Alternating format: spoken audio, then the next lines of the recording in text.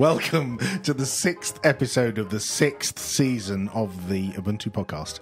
In this episode, we're going to talk to Benjamin Carenza about the Open Photo project and have command line love.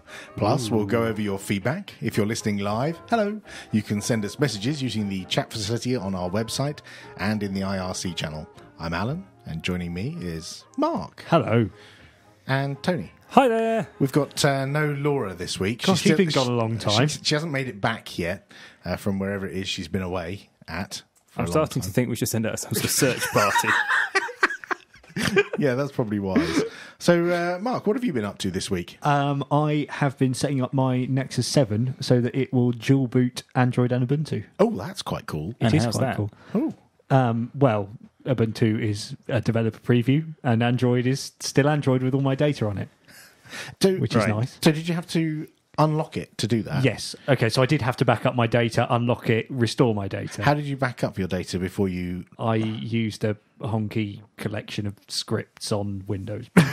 Okay. Sorry, there's loads and loads of tools for doing backups over ADB on Windows, but no one seems to have made a nice one for Linux yet, right. which is a real pain in the And that's Nexus. And that's even before you've rooted it. You can use those tools to do that. Yes. Oh, okay. I thought all the tools that required that you could use to back up required you to root it first, which kind of like chicken and egg. Because as soon as you have to enable USB debugging.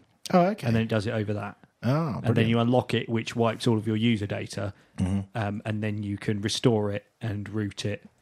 But the clever bit is installing a custom recovery system, which you'd normally do if you were flashing a custom Android ROM, and then you can install something called multi-ROM, which is essentially a bootloader. Right. So it'll load the Android kernel, then instead of loading the init system for Android, it'll load multi-ROM, which then either lets you carry on booting Android or select a different ROM which you've installed, which can be Ubuntu or another Android ROM or Tizen or whatever runs on the device. How do you update the Ubuntu install? Because if you run our phablet flash, it'll wipe it. Yeah, you have to manually so you manually download the Ubuntu ROM and put it on your SD card or whatever.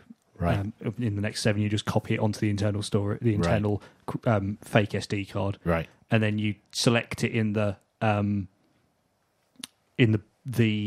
custom recovery and say add it to the add it to the boot menu. Have you written this up somewhere? Yes, it's on my blog. Oh, awesome. My We'll link blog, to that. I basically just followed 2 tutorials, so my blog post just sticks them together. Really Brilliant. Awesome. Alan, barrenfrozenwasteland.com. Tony, have you done anything at all? I've been playing with the Ubuntu SDK. Oh, yeah. How's that? Yeah, it's all right. Yeah. Yeah? What does it do? For developing QML apps for the phone and tablet. Yeah, using Qt Creator. have Been you written? testing it a lot. Not a lot yet. Hello world, that kind of thing. But big plans. I'm sure How about, brimming over with ideas. yeah. How about you, Tony? Done any photography recently? Yeah, actually, I was just recently at a photography farm. Where they grow photographers? That's right, yes. We dig them up from the Organic ground. ones.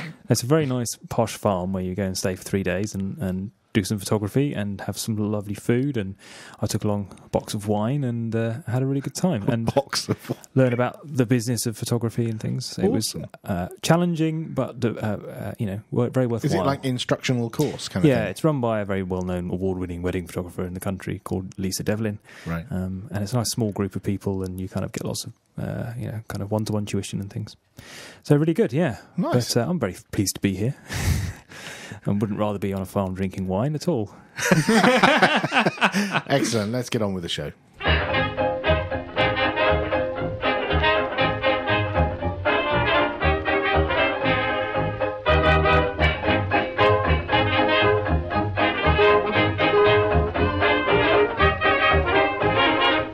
On the line is Benjamin Carenza from the Open Photo Project. How are you doing, Benjamin?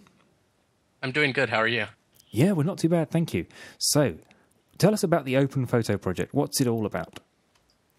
So the Open Photo Project is a open source project that was started by Jason Mathey back in 2011. It started as a Kickstarter project, with the idea that users should be able to control where their photos, tags, and other data are stored instead of using third-party services such as Flickr and Picasa Web, which limit control as to where users can, store that data. Oh, that sounds awesome. I'm one of the people who've never heard of this, and I don't know anything about it. So I will be asking the dumb questions. So the first question is: I've used Gallery, which is a PHP web hosting thing on my own VPS. Is it like that, or is it different from that? So I'm a former user of Gallery, and I think I think that OpenPhoto is more of the it's like an evolution of Gallery. It has all the features you would expect in, say, Flickr or Picasa, but it is open source in the nature that Gallery is. In fact, we're actually aiming to have support to import photos and data directly from Gallery. Cool.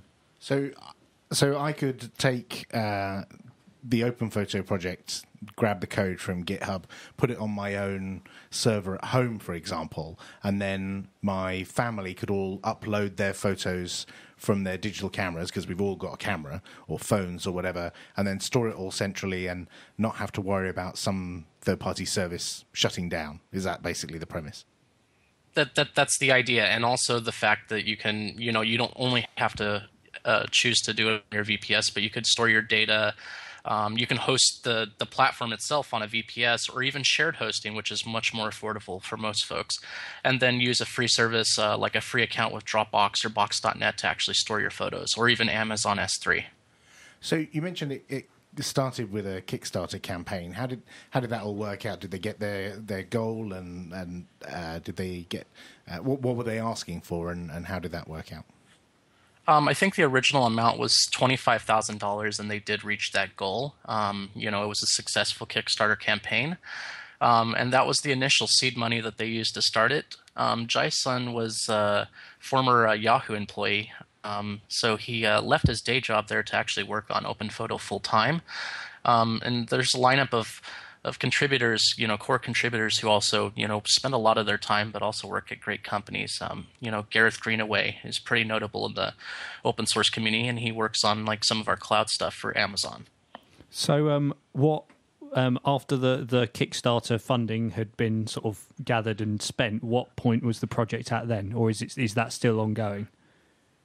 So the project's still on. The project's still going. I think that money's spent. I don't know the exact financials behind that, but I do know that the Shuttleworth Foundation stepped in and gave a scholarship to Jason and one of the other contributors to allow them to work on the project full time. Cool. So why did you choose to get involved in this project in the first place? What appealed to you about it? So I've been on Mozilla's Web Forward team. It's a open innovation program to try to help kickstart open source projects, and OpenPhoto was one of our first candidate projects that came through. And I really felt like they were going to, need a hand in kind of managing their community.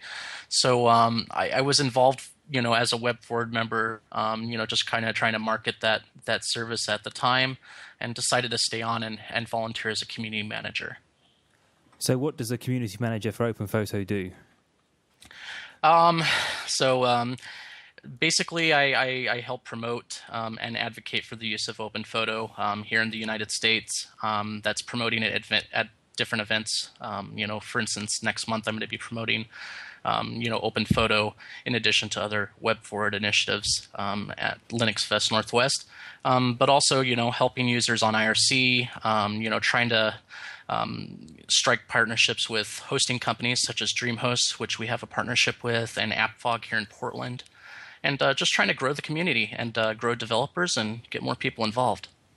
So, as a user of cameras and phones that generate lots of images, what's the use case? How would I probably use this to replace something like, I don't know, Shotwell or iPhoto or something like that? So right now we don't have desktop integration. We're hoping to either have some kind of a desktop app in the future that's on our wish list, or also we're hoping to have at some point a Shotwell plugin that will allow them to, Shotwell users to upload their photos directly in OpenPhoto. Right now, you can use the web uploader, or you can also use an Android or iPhone. We have an app for both. So I can upload all of my photos, just like throw them all at an installation of OpenPhoto, and then once they're in there, I can start moving them around to folders. What kind of management tools does it have within there, other than just storing your photos? Right now, we have a tag system to manage photos and label them. Mm-hmm. So, but that's also the management as to how you can organize your photos is rapidly expanding. We have a number of wish list items that we're working on to give users more control. Cool. And also more places to store data. One of the things that we're going to be announcing either tomorrow or the next day, but you guys will hear about now, is we're going to allow people to store photos on archive.org. Oh, really? That's quite cool. Yes. And also, I forgot to mention, we do support storage on DreamHost Dream Objects, which is a new service that they just launched a few months ago. Mm-hmm. So, in theory, I could have a very small VPS that's got a web server and OpenPhoto installed on it, but point it to some other third-party service which might have cheaper bandwidth or cheaper storage, and have all my photos go over there. That's exactly the idea. Right. That's really cool. That's really cool. Yeah. I like that. So, how does it handle if I've got some photos, or say if Alan and his family have all got their photos on there and they want to send, say, an album to some friends, but not have to publish it to the world, does it support that? Is there some sort of privacy and access control that it supports so that you can share things with other people? There's just like other services, you can have private photos and choose to share them with people privately and have a private link and cool. Password protect them as well. And just also, if you have friends and family that use other more popular services and they want to make the leap to OpenPhoto, we do have support for importing photos from Flickr, Instagram, and Facebook right now. Cool. So why was it important that this project was an open source project? Because, I mean, the nature of the project is to give control and choice to the user. And I mean, open source projects, that's generally what they're about, is to allow people to have control over the software that they use. And this is, it's just kind of the nature of the project is to be open, and let users decide. And have you had, has there been a lot of success in growing the community? Obviously, I hope from your point of view there is, because you've been managing the community. But yeah, has there been success in getting beyond the sort of core team contributions from the community? We have regular contributors who come in, the core folks, and then we do also have people who just come in and submit a patch and whether it's to our documentation or just the PHP source code base that we have, and we may never see them again, and we then have new people that come in. So we have a regular flow of contributors and a lot of people that are new every day that are interested in the project. That's cool. Are you looking for people with specific skill sets at the moment? We can always use people who can hack on PHP, since it is a web project. I don't know as far as the other. We do have some sub projects, like we have a WordPress plugin that looks like it's a little outdated that could use some work. We're still looking to get a charm for Ubuntu server developed. So there's a number of ways you can contribute. The main one being contributing some work to the existing project and or one of the sub projects. I noticed that both not just the core of the project, which it looks like it's been branded Trovebox. Is that right? So that's the hosted service, which is So that's kind of an idea. Is if you don't want to manage it yourself, we do have a hosted service, in that you can let Jason and his folks go ahead and take over and host everything for you. Right, but it's the same code base that's used on Trovebox as I would get if I checked out GitHub and put it on my VPS. Correct. Cool. And I noticed, I was just browsing the GitHub repository, and I noticed the mobile apps for iOS and Android are open source as well on GitHub, which is nice. So if people want to contribute, cool. Not just to the core app, but the mobile apps as well, there's an opportunity there as well. Yes, and we also do have, if for those people who are interested in Python, we do have a Open Photo Python OAuth client. And there's a lot of different things that you can work on. It looks like they're actually already working on an iPhoto plugin now that I look down a little bit. Oh, cool. So what can you do with the Android and iPhone clients at the moment, the apps? You can take photos and upload them directly to your Open Photo, either your self-hosted or the hosted service. Okay. And so, can you do any funky processing, make it look like it's a vintage photograph like Instagram, or does that not cover that feature set? I don't think we're totally there yet, but that's probably going to be on the roadmap as well. Cool. So if I go to the OpenPhoto website and download the code, what do I need to have to run OpenPhoto today? So we support Ubuntu. The basic most common setup is going to be Ubuntu with Apache. You'll need MySQL and PHP. So a lot like Gallery, in fact. Yep. Cool. So a fairly common set of requirements, really. Yeah. Most hosting providers are going to provide that. Yeah, just some of the base dependencies. You're going to need PHP pair and curl and mcrypt and just some basic PHP dependencies. Mm-hmm. I noticed from the website on the community section, there's a discussion and feature requests, so people can request whatever new features they want to be implemented, and they're using a voting system. Is that? I know Ubuntu used a similar system for voting for features and bug fixes and stuff. Is this stuff actually used as a basis for what features will be developed next, or is it just a kind of wish list of things that would be nice to have in the future? So right now it's a wish list for nice things to have in the future. What we do is we look at that list and then we import them into GitHub and create issues. Mm-hmm. And then we flag them as far as, what we feel is the priority level, and then try to get to them, kind of as our roadmap continues to develop out. Right. So is the developers that work on this, who are paid developers, either through Kickstarter or charitable donations or through Trovebox, which I assume is a paid-for service, are they focused on developing applications or developing updates specifically for Trovebox, or is it for for the whole project? It's for the entire project because it's the same shared code base. Cool. So what's coming up for OpenPhoto in the future?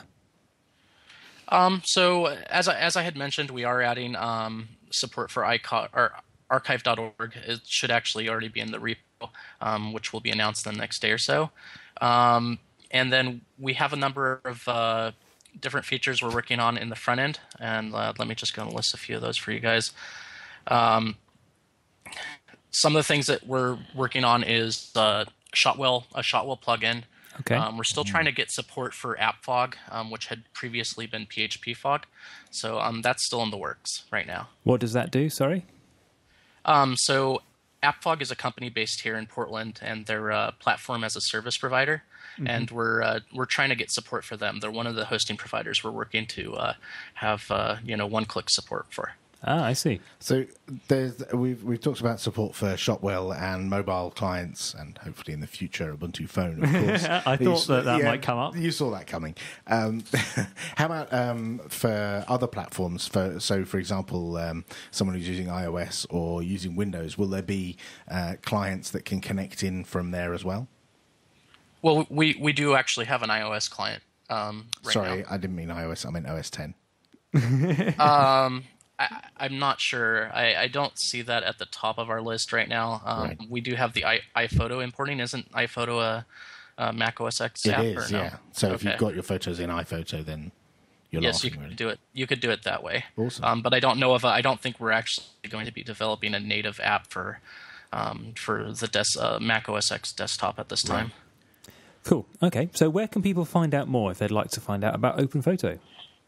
They can go to the openphotoproject.org and then just go ahead and click on the community section. There should be an email address at the bottom called hello@openphoto.me, and they can email us and we'll give them instructions on how to get started, or they can also just fork the repo and submit a patch. Cool. Excellent. Awesome. Well, I hope you have some new engagement after talking to us this evening. We certainly have a new user. I'm going to be putting this on my home server straight away. Excellent. Well, thank you very much indeed for taking the time to talk to us this evening, Benjamin. Thank you, guys. Thanks very much. Right, cheers. Bye. Bye. Bye.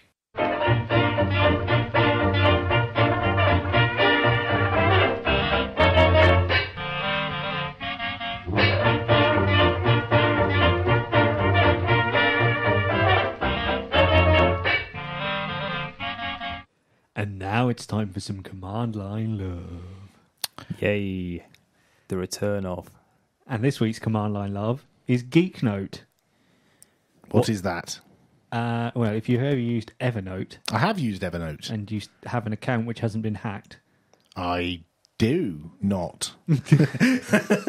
Go on. basically it's so for those listeners who don't know what Evernote is basically a cloud service for storing notes, sort of like Tomboy Right. with a sync in the background. Because But you can do rich text, can't you? you can put do all images sorts of and stuff. And if you paid for their premium service, you can do pretty much any kind of media.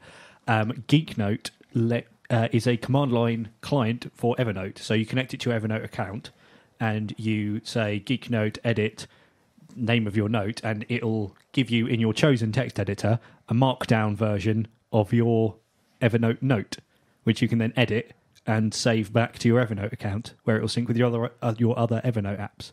Huh. So do you have to do anything other than use your editor and quit? No, save. Save and quit. No. And it automatically syncs it up Yes. to the cloud. And you can also create new notes in Markdown, which they get converted to HTML when they're viewed in your other devices. What do you mean by markdown? Markdown is a sort of lightweight markup language. So rather than having to put tags around everything to show it's a heading or something like that, it's more like wiki syntax. Right. So you say, but it's so the idea is that it's supposed to be sort of human readable. You should be able to look at it and get a feeling for what the symbols mean. So you put, like, if you want to put emphasis on something, you put asterisks either side of it. If you want to underline something, you put an underscore either side of it. Right. If you want a heading, you underline it with sort of dashes, and then it'll convert that to an HTML heading when it renders it, or you can convert it to other formats as well. So sorry, Alan, why have you found this useful? Partly because it means I can edit my Evernote notes in Vim. And So why have you found it useful? Hey. Ooh. And secondly, because I like marking stuff up with Markdown, because there's a lot less to type than. And so you use Evernote to store, like, whatever notes. Yeah. Is that encrypted somewhere? How safe is it? Well, it's password protected, but they recently had a security breach and reset everybody's password. So I don't know. The thing is, because it's not stored in your own server. Unfortunately, this is the one thing I've not managed to find something which I can store on my own server yet. Right. So I compromised and went with Evernote. So I think I'm going to add a command line love for what I do to solve this solution for next time. Okay, then. We'll look forward to hearing about that on the next show after next. Yes.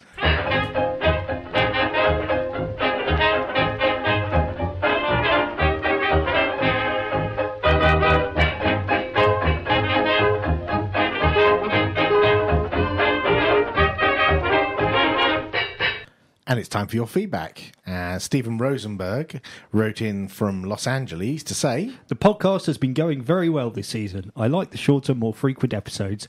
The news and discussion is more timely, and everyone's nervousness over the time constraints seems to make them sound peppier than usual. Or you could all be drunk. I'm in the States and I wouldn't know one way or the other. I'm drunk right now. In all seriousness, I enjoyed the interview with Elizabeth Kronbach on Ubuntu. It's a pity you aren't getting her back, as she's sort of in the middle of the whole Ubuntu community controversy.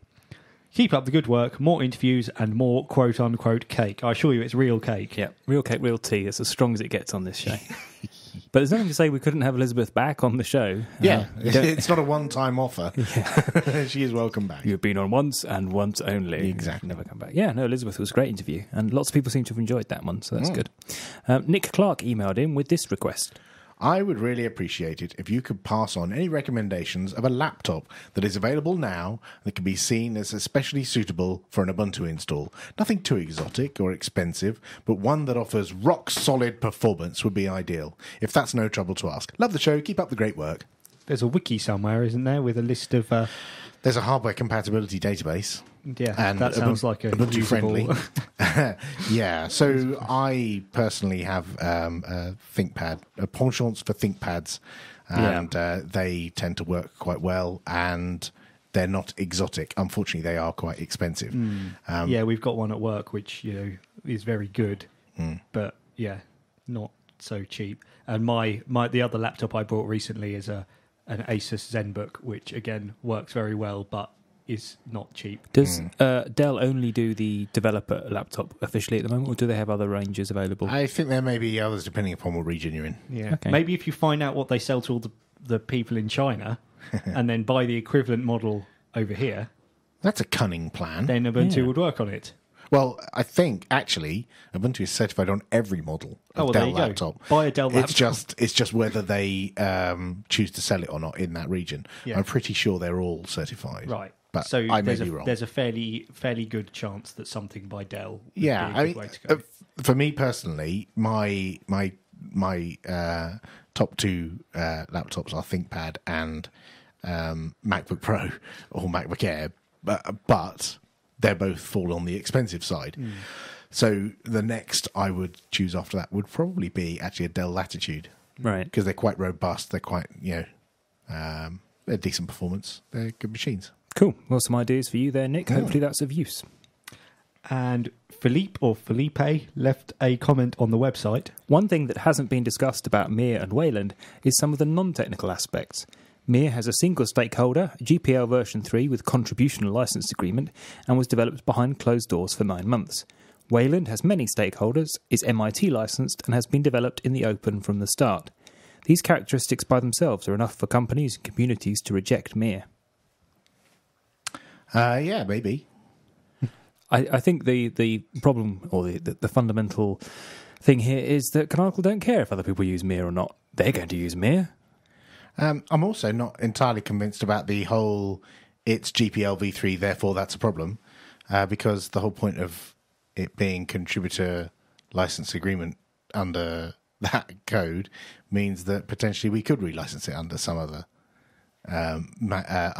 license. Yes, but no, his point is that license could be a proprietary license.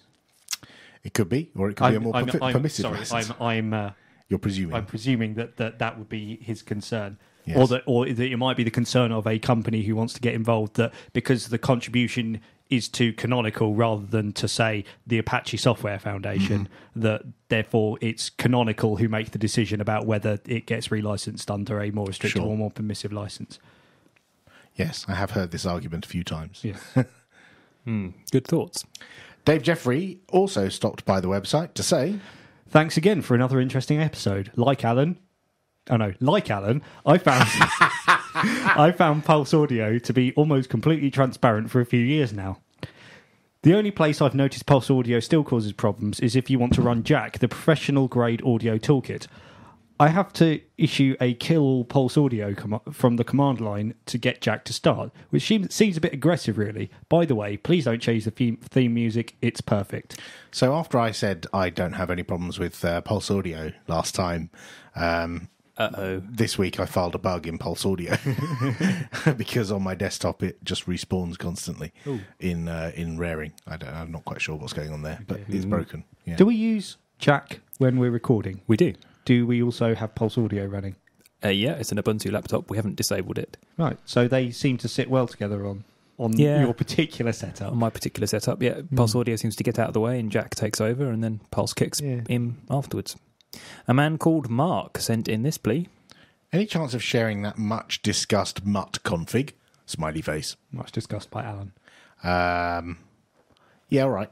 This is Alan's mutt configuration, isn't it? Yes, this is the mutt configuration that I have on my laptop so that I can access my email in a console and rather than using Thunderbird, because at the time If you remember, I explained my Thunderbird was bulky and slow.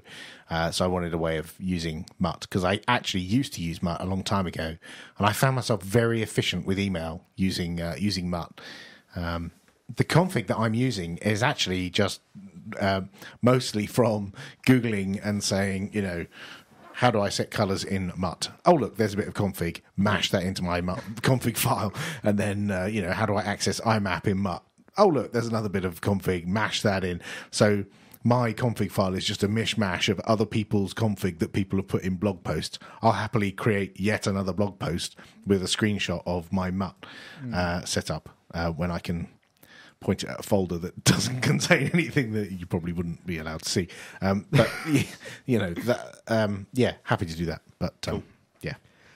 Chris emailed to ask, will you cover GIMP in GUI Love? In all seriousness, though, I love GUI Love. It is important to encourage an environment that is open to all and not just the technical savvy. Keep up the good work. Yeah, although, what do we have in the last GUI Love? It was Xtile, which was slightly geeky. Yeah. So, if you have any suggestions for either GUI Love or Command Line Love, do let us know. Either tweet us or contact us via various Tony means. will tell you all the things in between the segments. I'm I sure will, he speaks very quickly. Alistair Grant also put fingers to keyboard to tell us. Are we running out of metaphors for getting in touch? I discovered your show only last year, but have been an avid listener ever since. During season, Sorry, the way that sounds. I discovered your show, but have been an avid listener, even though. Even though I actually still listen. Carry on. During season 6, episode 4, you read a letter with the listener complaining their Skype was distorted, and you mentioned disabling Skype's auto-level control. I had a similar issue that wasn't simply the sound levels. The notifications were distorted regardless of how low the volume was. This happens to me sometimes when I boot my desktop. Interesting. I resolved it on my MacBook Air by running Ubuntu 13.04 by following the solution from Ask Ubuntu, which we'll link to in the show notes. P.S. Don't change your theme music. P.P.S. Congratulations to Canonical. I've been running 13.04 since early March and have only had one issue with Chrome crashing on startup. Oh, that's really good. Yeah. Yes, and Alistair's listening in the IRC channel live and says that we're mangling his email. Yeah. Sorry about that. Mark is, yes. It's nearly the end of the show. Guilty as charged. The Ubuntu podcast needs you. Yes, you. If there's something you think we should talk about or someone we should talk to, tweet at UUPC or email podcast@ubuntu-uk.org. You can also talk to us on the telephone, Skype, Facebook and Google+. Find links to all these places on our website, podcast.ubuntu-uk.org. And remember, if we don't hear from you, we might not have enough content, and that can only mean one thing: more quizzes. Thanks for listening. Join us on Wednesday, the 10th of April at 19:30 UTC for our next episode. 7:30 p.m. What? 7:30 p.m. Yes. That's not 7:30 p.m. actually, Mark. 19:30 UTC, which is 20:30 BST. So for us in the UK, It's 8:30 because the clocks are changing. Yes. The countdown on our website will still tell you when the next live show is. Okay, join us then. Good luck, everybody. Thanks for listening. Bye. Goodbye.